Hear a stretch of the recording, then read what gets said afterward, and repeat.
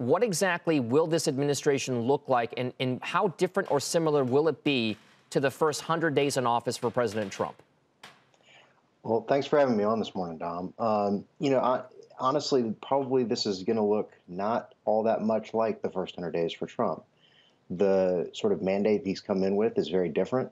Trump was, in his first 100 days, trying to turn U.S. policy away from the Obama years, but he was starting at a place where we had a relatively healthy economy, some small things, sort of disregarded there.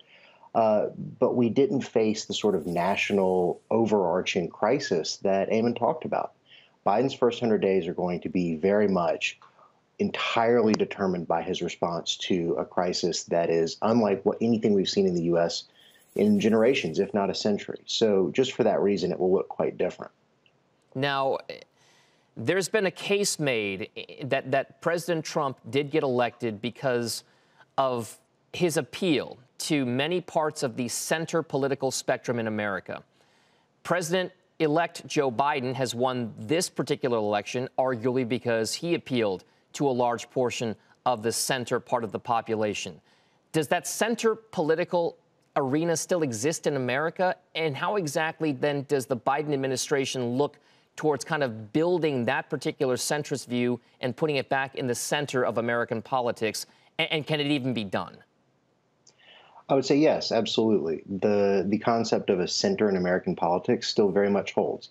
We are seeing American political life become much more divisive and much more extreme, but that doesn't erase the fact that there's still a large cohort of people who, at the end of the day, don't necessarily subscribe to either of those two extremes.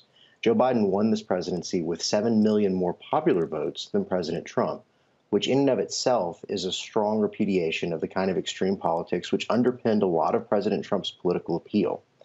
So right there, I think you can make the strong case that there is still a political center. How Joe Biden brings that political center back into the mainstream of politics and how he really appeals to them is another story. We've seen a lot of that reflected in some of his cabinet choices. Remember, we do have a lot of people who are potentially from the more progressive wing of the party. Neera Tanden is a good example. Certainly Gary Gensler would be another example of someone who's more from the Elizabeth Warren mold. But you've also seen people who have been put in place with more of a moderate focus.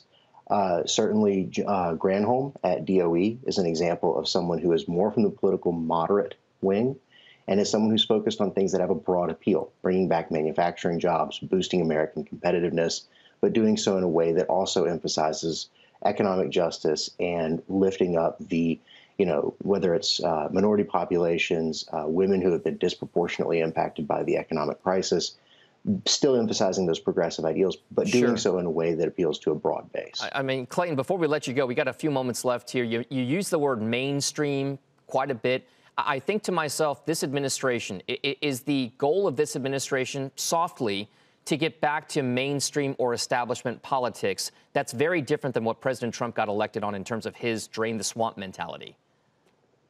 Absolutely. I would say that it's still a little too early to say exactly what the ultimate goal of the Biden administration will be. But looking at Joe Biden himself, looking at him as a politician, looking at him as a man, he is very much a deal maker. He's someone who prizes bipartisanship.